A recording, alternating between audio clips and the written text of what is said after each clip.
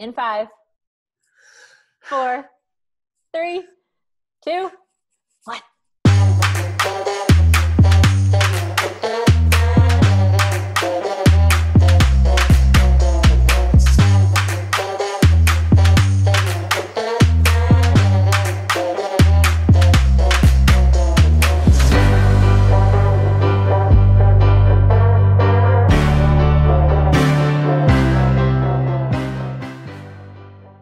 So hello everyone and welcome back to the VIP Collective. Today we are sitting with Toronto wedding officiant Tade the marrying lady. Hello Tade.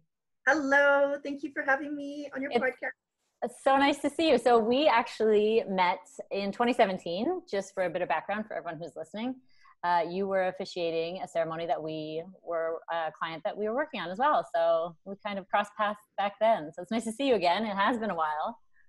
Absolutely. But, and you did a wonderful video from that wedding. Oh, well, you were giving a beautiful narrative with the ceremony. And I think that's one thing that I've been following you since, and I'm always seeing, you know, your posts and your advice, and your ceremonies are very personal and they feel very personalized, and you're just lovely. So I thought, why not bring on, you would be our very first officiant to be on the podcast.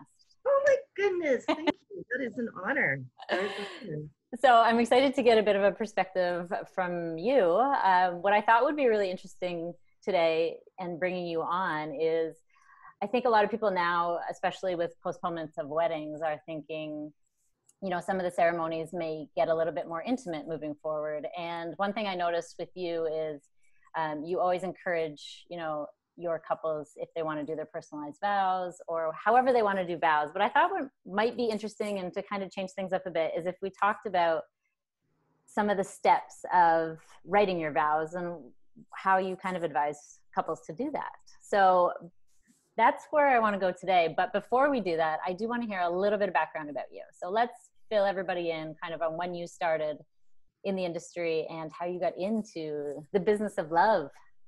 I fell into it. I lived in Scotland for 4 years and studied the original wedding ceremony where they would tie the hands. It got popular on Game of Thrones. And so when I came back to Canada, my friends were getting married, I would say, you should try this. It's a very interesting aspect of commitment because each year you recommit. So it says, you know, I'm not going to take you for granted, or I need to respect you because I recognize that you choose to be with me. So I started doing it for friends as part of the ceremony, being pulled in. And then I had friends who said, can you just do the whole ceremony? Yes, of course. I do the whole ceremony. Somebody would do the legal work. And then they said, well, can you just do the legal work too? I said, how hard could it be? I'll just go on the internet. I've watched it on Friends. It's not easy. In Ontario, it takes a long time. You have to be licensed. You cannot just get it off the internet and boom, you're ready to go. So that kind of started me in doing, you know, just the odd weddings just for fun. But then I did the mass ceremony in 2014 for World Pride at Casa Loma. And once I did that, it was the largest wedding ceremony in North America. And that's when things really started to roll as the marrying lady. Oh, wow. So did you give yourself the marrying lady, or was that what you kind of kept hearing in the background? No, a friend's child would say, oh, you're putting on your heel highs. Are you going off to be the marrying lady? And yeah, so it was just so adorable. And I thought it's pretty clear what I do. Like that's what I'm doing. Yeah. So yeah, it's stuck. That's a good name. Well done. So what year did you start? Like, when were you in Scotland and when did that kind of unfold? So I left Scotland in 2003. I did the first ceremony in 2016, and legally, like a few years after that. So 2012? Who knows? I know. I don't even know what day or month it is right now. So it's hard to even go back that far. But yeah, I think it was 2016 was the first one. And then I did another one out in Newfoundland, and then became legal so I could do them in Ontario. But I mean, it's just the best job in the world, not to, you know, put down any other wedding jobs, but Mine's the best. What is it that you love about it so much? Oh my goodness, it's addictive. Like you're in this little bubble of pure emotions, whether that's nervousness or excitement, or just some people just like ooze love all over each other. And you get to be in that intimate space and kind of create that environment with all of their guests to really be pulled in and feel that excitement and make it an actual experience as opposed to just watching a show. And of course the other aspect is that it's like I used to travel around the world in my 20s, and marrying couples is like traveling around the world mentally, because you get couples in Toronto from every different background, every different, culture, faith, even just different ideas. So it's constantly changing, and it's creative, and you get to work with them on something really creative and exciting and personalized that makes them super happy to want to take that step. Well, that was my next question, actually. So before the ceremony, you're obviously meeting with them and you're probably learning a little bit about them. So do you think that those meetings help build up a little bit more of excitement moving towards the ceremony, because you're guiding them with, with their vows and things like that? Yeah, readings? absolutely. Yeah. Absolutely. Actually, even from the initial meeting, when we have an initial conversation, like, who are you? What's your love story? How'd you meet? Have you been to other weddings? Quite often at that stage, I get to learn a lot about them.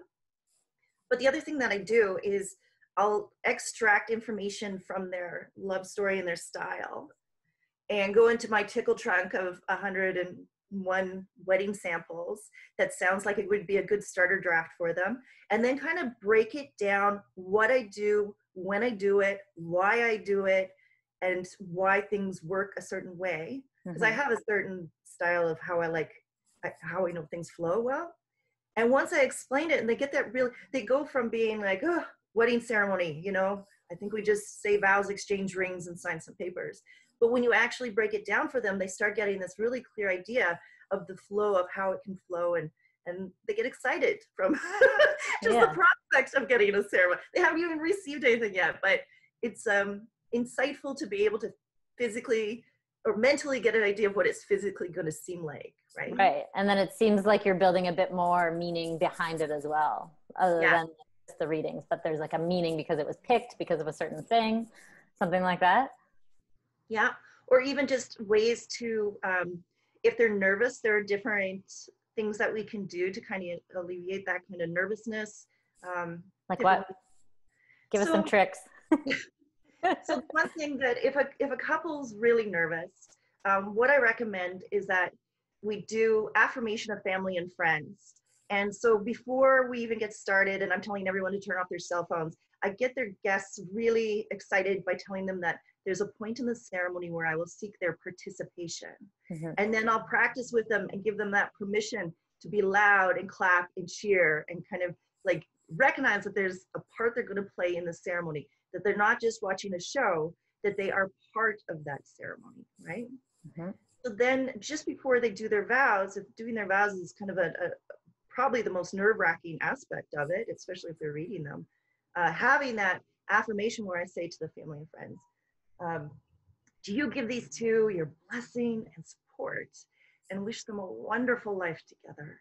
And everyone goes, yeah, woo! And you just realize, like, you get that sense, like, you're supported here. You're surrounded by people who love you. They're not sitting there quietly judging you. They've got your back. So just let those vows flow and know you're loved, right? So it's like opening up a space where your guests can be actively supporting you. Absolutely. Yeah. Oh, very nice. Yeah. And some deep breaths, I suppose.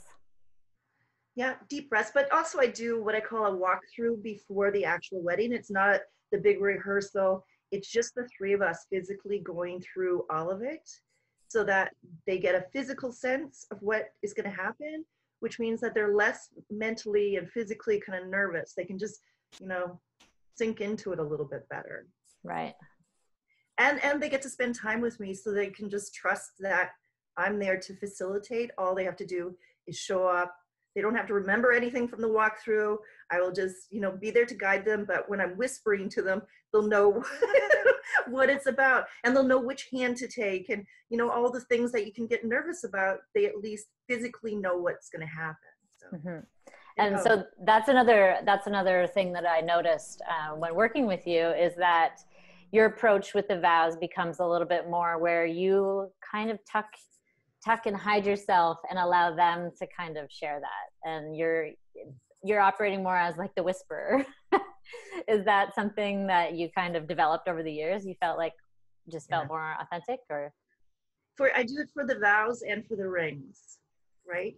Because the vows shouldn't be something where I'm demanding them to repeat. It always felt like that it was more of a demand than something that was warm and sincere, right? Right. So by standing beside them, often what I could do is, if they are getting nervous, I can put my hand on their back, and that can be just that reassurance, you're doing well.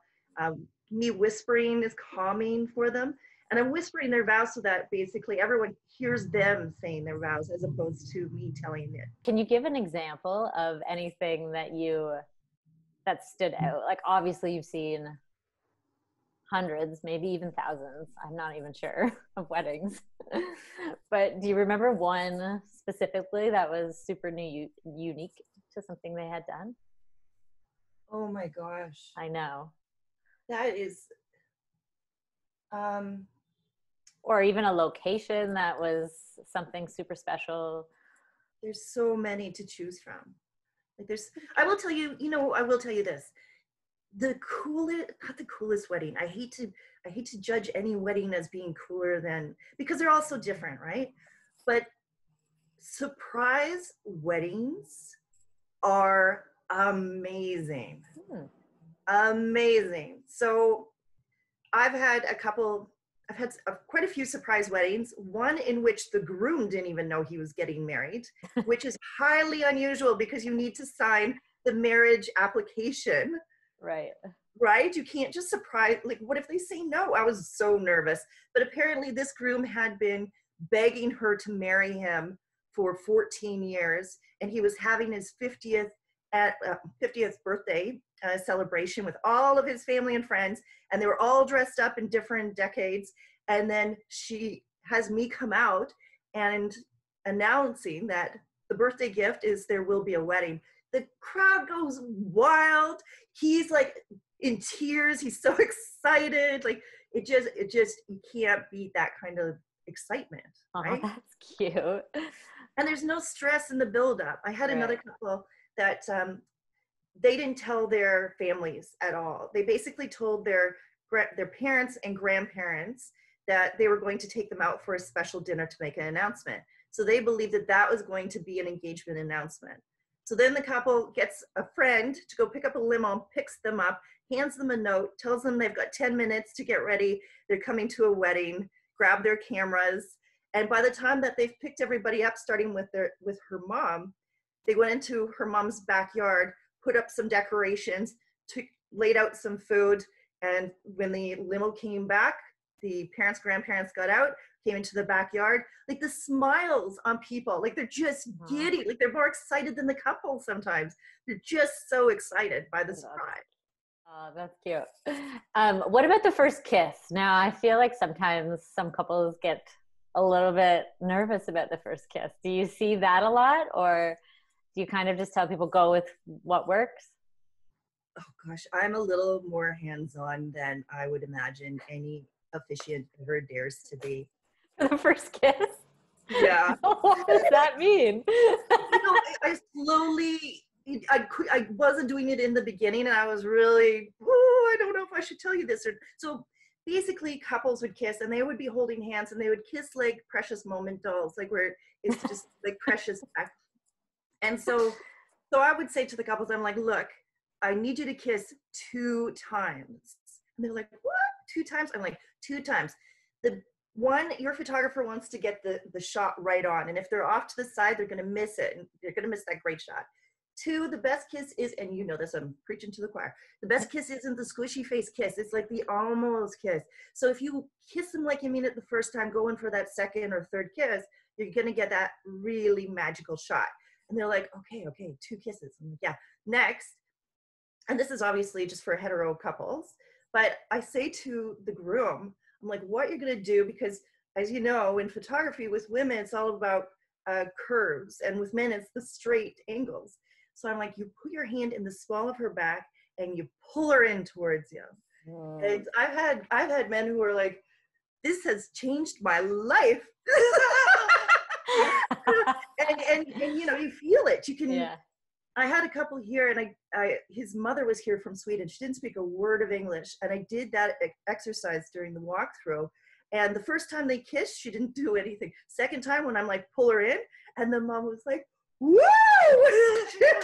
Because it's passionate, and you feel held, and you feel like it's just perfect. And it gives you, it's almost like it's giving you that curve, like you said, the dip, and then the crowd goes wild. Yeah, it's such a passionate, loving embrace, and it just, whoop! Amazing. That's a hot tip. Good That stuff. is a hot tip. That is a hot tip. So let's move into the vow portion, because I really want to dive into this, because we see a lot of it too. We sometimes see repeat vows. We sometimes see personalized vows. Everybody's got a different flavor for what they want to do. So what are some of the steps that you walk through with the couples when you're talking them through what the ceremony is going to look like? So 2 things. If they are, because we're talking about nervous couples and how to deal with nerves. If they're not comfortable actually doing personalized vows in front of everyone, what I recommend is still writing those vows out, because it will be a document that reminds you of how you were feeling on that day. Put those vows in a box, like some people put them in wine boxes, or just something. Put it away so that 5 years from now, 10 years from now, you can go back and read them. And you don't necessarily have to do it in front of everyone if you choose not to. So that's first of all. Would they write them in the morning during prep? No, so as soon as you're engaged. Oh, when you're engaged. As soon as the couple contacts me, books me, and I send them their draft ceremony, I send them a link to go to my website for videos on how to personalize your own wedding vows, which is basically a video there. I ask key questions to really understand the foundation of how you felt when you first met, how you knew you were in love.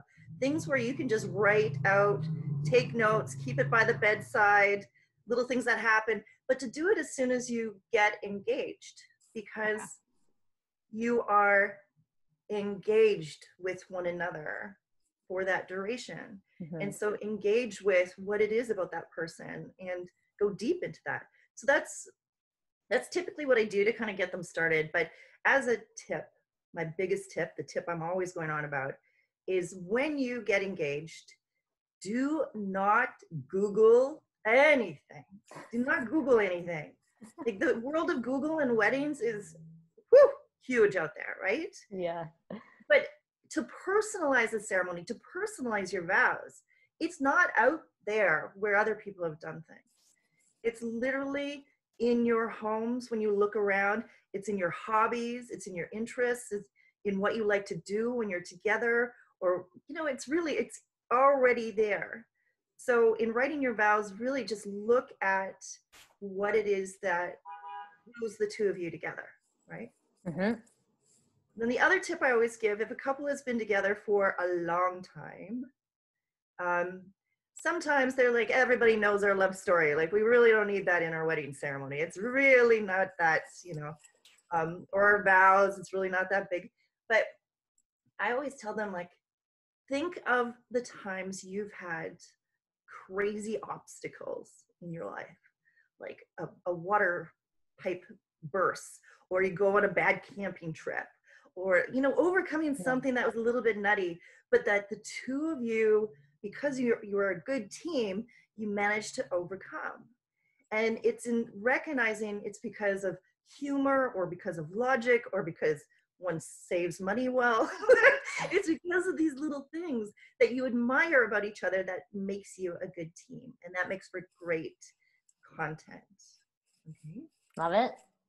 And then the number 1 vow thing that I don't necessarily tell couples, but I recommend, is the one thing you cannot do in your vows, because it never goes over well.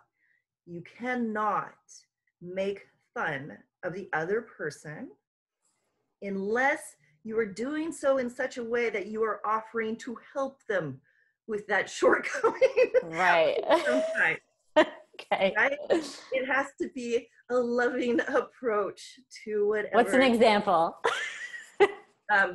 So, you know, you could say, I will always clean up after your wine glass. I always pick up your wine glasses the next morning or your socks that are always left on the couch, or you know, like, so it's Right. those little habits that people have that instead, and it's like saying, instead of getting upset with those shortcomings or those little habits that you have, I will, in a loving way, overlook that and just accept that that's my life, and I'll do my best to kind of support you so that we still have harmony in our relationship. This is the tip, not so much with the writing of the vows, but when couples are actually going to read their vows, I will hand them to them so they're not pulling them out of, you know, their dresses or whatever, to give me the vows. So I'll hand them over to you. But what I recommend that they do is they put them on a heavier stock of paper, like almost like a postcard stock of paper. Okay.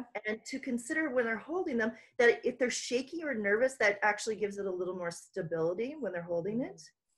But also if they are similar, if they're both on the same kind of cardstock, it's also the moment that when photos are being taken, that they can actually see from their expressions what they're doing. They're like, that's when we did our vows.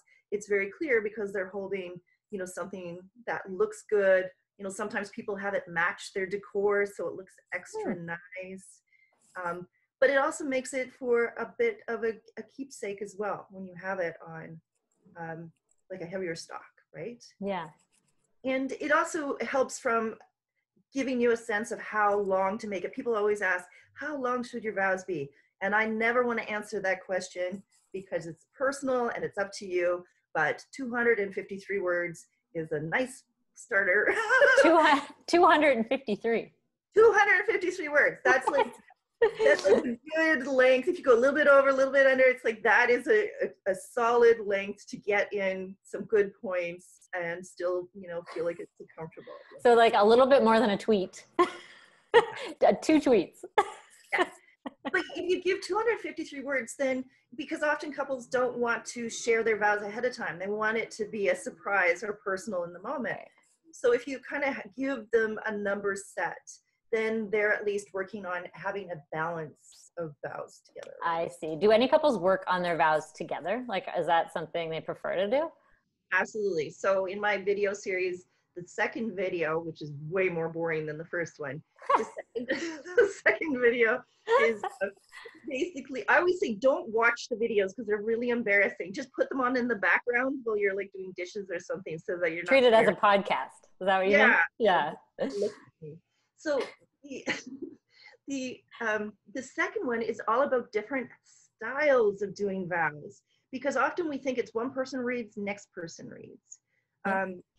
But there are different ways of doing it. Some have said the exact same thing line by line to each other as a way of like affirming with one another that one statement, and they'd read all the statements like that.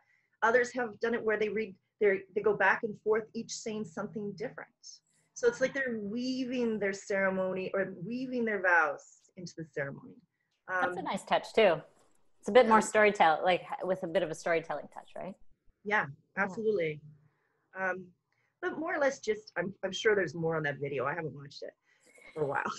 But, you know, just have fun with it and be creative.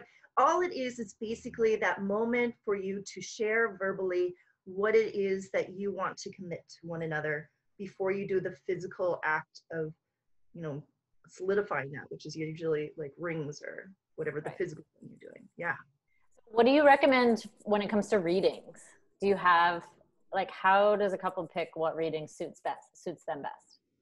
Okay, this is a good question because I often get asked, can you send us some readings? Okay.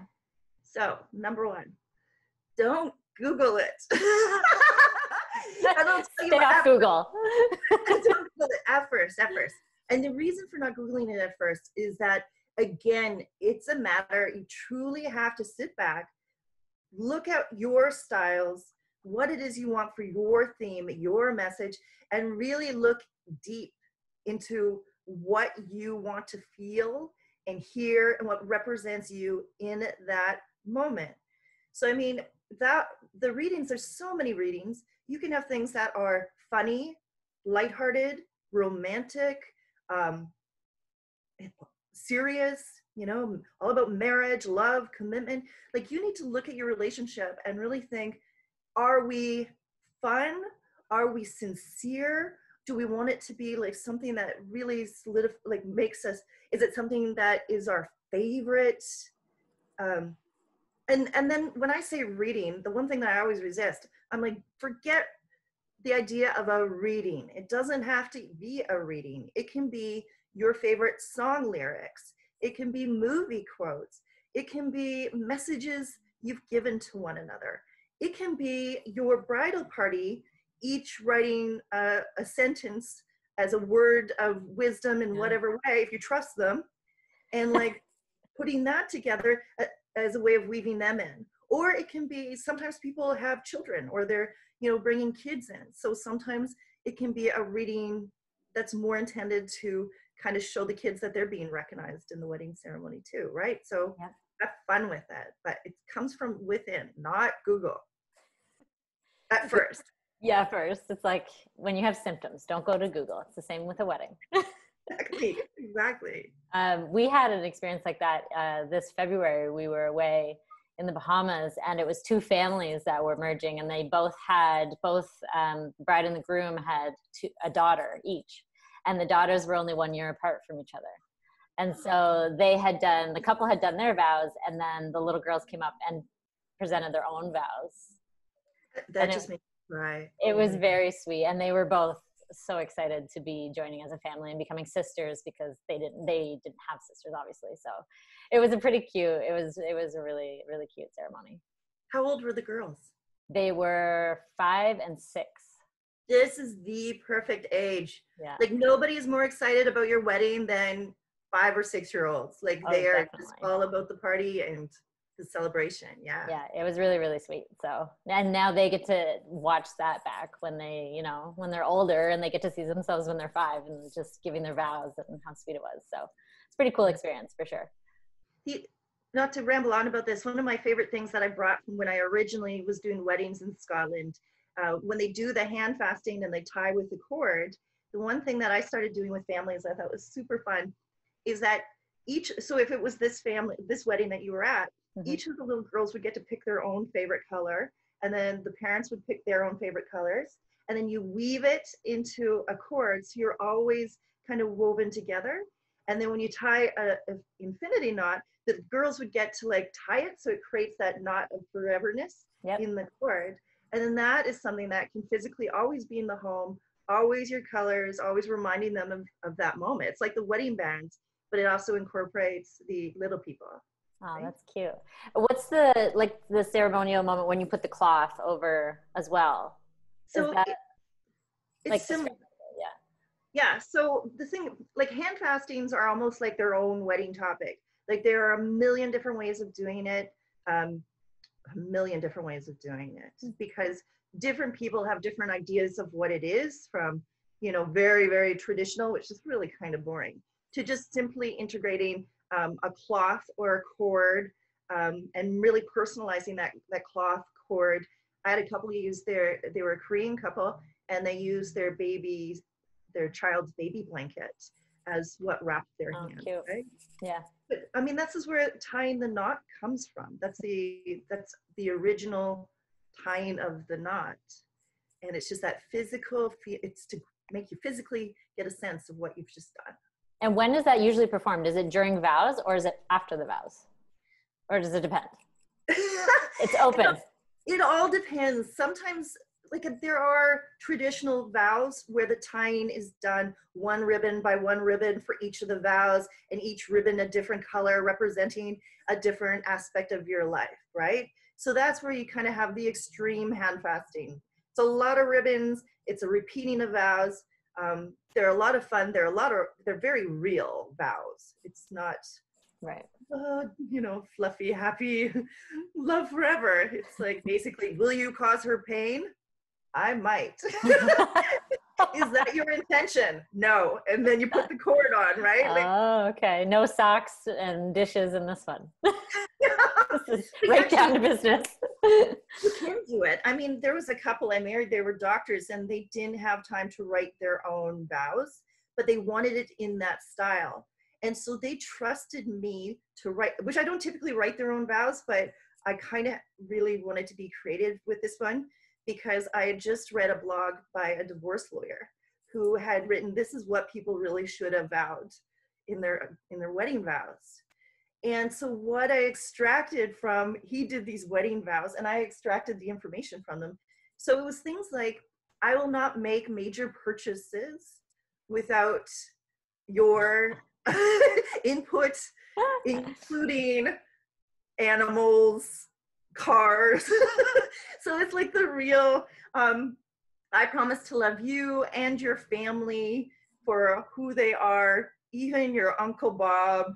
So it's like it's really taking something actually quite serious and really meaningful in a vow, but making it a little bit light and having that little bit of a jest at the end. So it's kind of fun. And so it's called hand fasting. That's the name for it? Yeah. Proper term? Hand fasting, or there's another term for it too that, what is it called? There's several, I've got them on my website. I don't do them very often. Like I do the hand fastings quite often where I tie, but there's other ones where you can use 3 cords and it's called a unity knot, I think. So yes, the unity knot. So there's different terminology for different styles of doing it, but honestly, it can range. It can be a lot of fun. And you've done like almost every cultural background, have you not? Like you have quite the portfolio. I think I probably have done everything except for because I was supposed to marry them down in the Dominican because she was Hindu and he was like a Sri Lankan Christian that wanted me to also bring in, I believe it was the rooster, but he wasn't sure why that was symbolic of all weddings. So I never got to do that wedding. It just didn't work out. But that was the one I was most intrigued by because I still to this day haven't figured out what that rooster has to do. And I really want to know. And I really want someone to come to me from that Christian Sri Lankan environment and say, I want you to marry us. And then I want to find out, what is that rooster? Well, if anybody's listening and knows the meaning of the rooster, please tell Tade. And you know what, the thing that always surprises me is that no matter which culture or faith you're coming from, when it comes to a lot of the wedding ceremonies, and this is often what I'll bring up if there's a little bit of issues between the families and the wedding, is that ultimately they are the same because they're all guided under the idea that you're coming under one house, that you're there to love each other and your family, that you're there to share nourishment, food, take care of one another. Like the foundation of love is limitless. There's no culture, there's no faith. That's the bond. That's the love is love. Love is love. I'm getting very cheesy on you. I'm sorry. Are you crying? Well, this has been such a pleasure to sit and chat with you and give some insight into this whole other world of ceremonies, which we haven't talked about on the podcast. So that's been a lot of fun. But I can't let you go without knowing either one, a story. So I'll give you 2 options. A story from something you've experienced recently, even during this quarantine time, or 2, what your favorite quarantine activity is. Which one do you want? I think I'll go with this. I'll go with the story. Love a story. Go for it. Okay, so the Corona wedding time is always a little bit of chaotic and who knows what's happening. But the one story that was kind of fun and crazy was the day that City Hall announced it was shutting down. They decided that morning and they shut it down. and my phone blew up. And so the first call that came in was from a couple that were due to get married that day. She'd flown in from Singapore. He'd flown in from the UK. I forget where their friends had come in from. I think they were actually in Toronto. But they had just basically flown into Toronto to get married at City Hall that afternoon. And so the cousin called me in tears, in a panic. The day was ruined. And I said, no problem. I said, what do you want to do? And she said, can you come down to the lakeshore and just, we're right at the hotel there, just come out and marry us on the dock. And I'm like, absolutely, I'm on my way. In an hour or so, I forget how much time it was. They wanted to get married that afternoon. So then my phone rings again. Hi, we need to get married today. We don't have any witnesses. Can you help us? I said, okay. If you can meet me down at the dock after this wedding and let me check. So I called the other couple back and I said, would your witnesses be willing to stay to witness a second wedding on the dock after yours? And they said, absolutely, no problem. Anything for you because you have saved us. Anything for us. I'm like, awesome, okay. So I called them back. We're good to go. I got your witnesses. Great. Phone rings again. Third couple. We need to get married today. Can you help us out? We don't have any witnesses. So I call the second couple. Hi. Quick question. How would you feel about just staying after I do your ceremony and having you witness and sign the paperwork for the couple after you? Absolutely, you came through because we didn't have any witnesses. So it was this beautiful, collaborative, spontaneous celebration of just being able to get married, right? It was very cool. Because everyone's going through the same thing at that point, and so everybody needs help to get done what they need to get done. So you had a chain of witnesses basically coming in the dock and going off the dock. Using our own pens, trying not to touch each other, because it's very hard for me not to hug people. Like I get in too close and then I realize I'm creeping them out and I got to back up a little. Yeah. But yeah, we played it safe, but everybody came through for one another, and it was a beautiful little moment. That sounds really cute. The hard part is that we as humans are conditioned to love and to want to touch each other and things like that. So this has been a transition, right? Of learning okay, now we need to keep our distance from everyone. And I think that's been, mentally, that'll be pretty tough, especially for families. And, that's definitely been a hard part. But so when was that? Was that right when things happened in March, or was that when it got warmer? Was it chilly day on the dock? Yeah, it was a chilly day on the dock, but it was March 19th. It was just a little bit of the wind coming off of the lake. We were, it was chilly. I've got the photos on my Instagram. We weren't they were in dresses and stuff. Really? On my little cape, so I'm a little bit warmer, but they didn't care. I really was just thank goodness we're actually getting this done. The first couple, that's what they had come in for. The second couple realized that they needed to get their immigration sorted or they were going to be separated completely from one another. And the last couple, I don't even know why it was so urgent. They were both Canadians. They were an older couple, but they just looked at each other and just mushed into each other's, when they just ooze that calm little lovey mushy. And it could be something like purchasing property together or dealing with wills or dealing with health situations. You never know what the urgent aspect of something is, and I often don't want to pry unless I can help expedite for a certificate. But that's what this season currently is. It's really exploring all the different kind of urgent things that come out of families and lives and life situations, and how marriage becomes essential for helping that process along, right? Yeah.